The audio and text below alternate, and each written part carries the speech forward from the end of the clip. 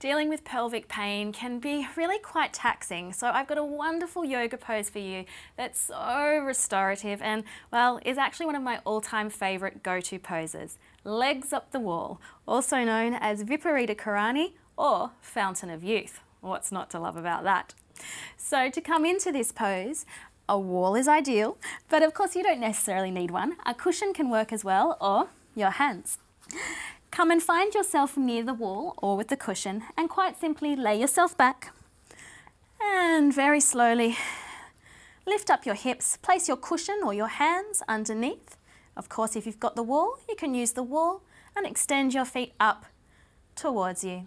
So your feet are just resting here, your hips are resting on your hands, and it's a very relaxing, very restorative position to be in. All the blood draining down away from the legs. Really great pose as well if you've been flying on a plane long haul. Really restorative. Few options here. You can even extend and open the legs wide, or you can bring the soles of the feet together, knees out wide, and just hang out.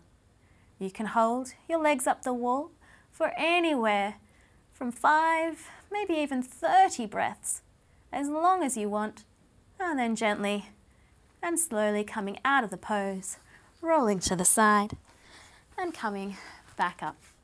So that's Viparita Karani, legs up the wall, Fountain of Youth pose, a wonderful pose just to chill out and just relax.